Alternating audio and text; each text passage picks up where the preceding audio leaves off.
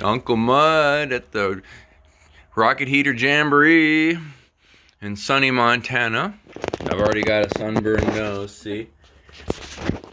Your nose isn't quite as sunburned. It's getting there. But check it out. These guys have been doing digging hard work stuff, and we're burying an entire burn chamber and feed tube in the ground here in this future kitchen, future sort of outdoor kitchen, so that we can build an enormous cook stove, rocket cook stove.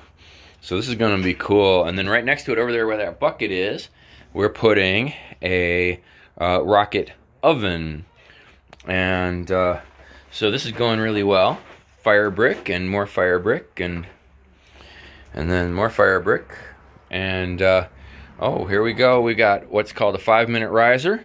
This is a super duper 5-minute riser. It's made from the new Morgan Super Wool that doesn't have the crystalline structure that's bad for you when you breathe it. And it's still ceramic wool that can handle high temperatures. This will be our riser. And it'll go inside of the heater that's going to look a lot like that. Well, the core of it will anyway.